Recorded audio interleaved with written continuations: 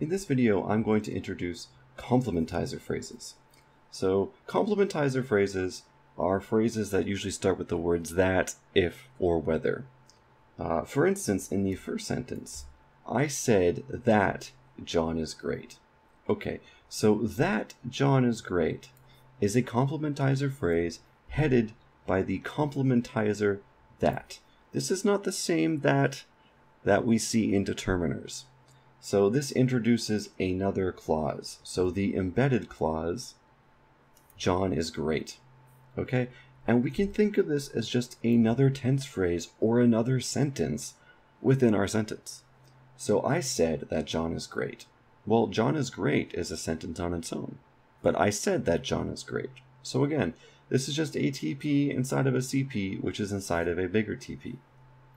In fact, this verb said takes a complement, and it always takes CP complements. So I said that something.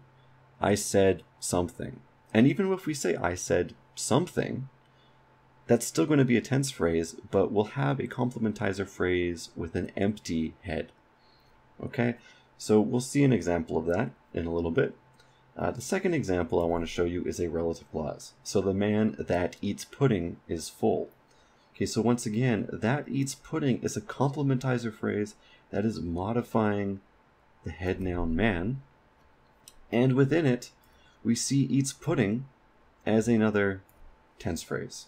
There's no subject in this. There is some movement going on, which we'll cover later in the lecture series. But eats pudding, we can consider that to be as part of a tense phrase. Okay, so once again, the man is full is a tense phrase on its own. But within that tense phrase, the man is full, we have another complementizer phrase that has a tense phrase within it. Okay, so let's draw one of these just to illustrate. I said that John is great. Okay, so we can start at the top with a TP, and I will abbreviate the DPs from now on. So I said, okay, so this is the head of a verb phrase, and it takes a CP complement. So sister to a V and daughter to a V bar. Okay, and then we have C, which is our complementizer, that. So that is the head of the complementizer. And all CPs will take TPs as their complements. Okay, and then we just have the same structure that we have at the top. So again, we just have another DP, we have a VP within it, V bar, V, and then great is an adjective phrase. So that, John is our DP, our verb is, and then adjective phrase, great. I said that John is great. So we have a TP, John is great, within a bigger TP, I said that John is great. We also have the fact that said takes a CP complement, which is this whole thing that John is great. Okay, so what are other verbs that take CP complements? Well, there's verbs like know or believe. So I know that John is great. I believe that John is great. I said that John is great.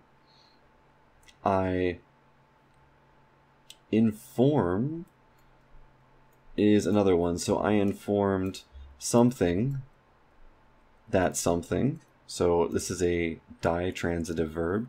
It takes a DP complement and a CP complement. Similar with the verb persuaded. So it takes a DP complement and then a CP complement, like I persuaded the students that my exam would be easy. And there are other verbs that we'll encounter as we go along. Okay, so we can really revise all of our sentences now, since aren't tense phrases within complement phrases really just complement phrases anyway? So if complement phrases are the head of these embedded clauses, then shouldn't complement phrases also just be an entire clause?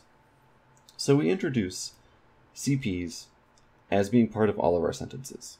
So in the sentence, John ate spaghetti, we have a TP, a DP, and a VP, so this part is normal.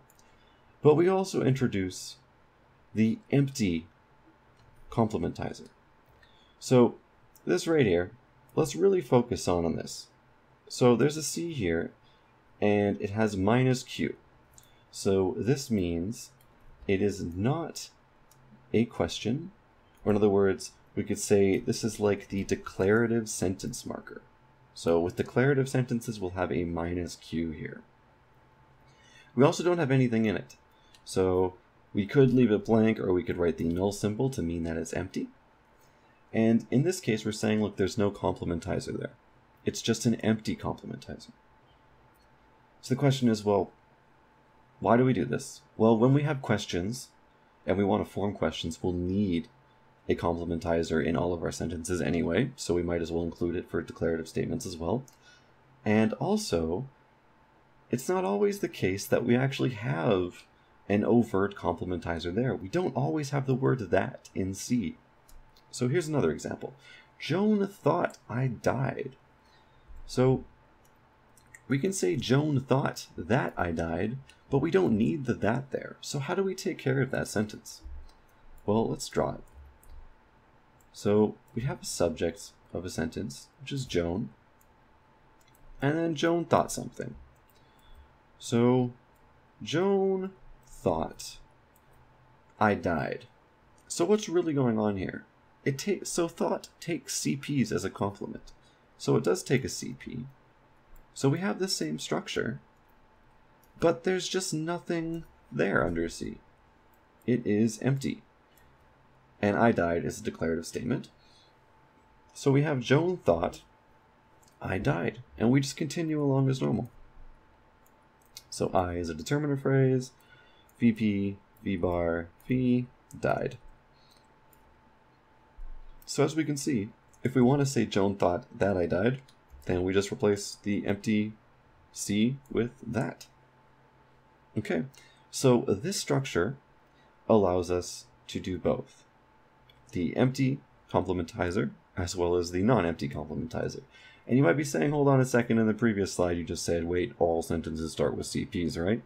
So yes, they all start with CPs. If I was a good person and was sticking to everything I said, then I should have started the sentence like this. So I should have had an empty complementizer at the front, as well as a minus Q, and taking the TP as a complement. So this is the correct structure for this sentence. Now, sometimes we get lazy, and usually bad things happen when we get lazy, but the lazy way is that when dealing with sentences that don't have questions or don't have movement or don't make use of the CP, we just kind of leave it off at the beginning of our sentence.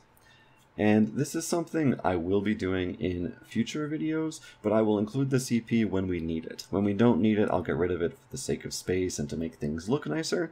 But generally, when you do draw your own trees, you always want to include the CP information on the main clause as well. Okay, so that's it for complementizer phrases. Next time we'll go into tense phrases a little bit more. And if you have any questions, please leave them in the comments below, and I will answer them the best that I can.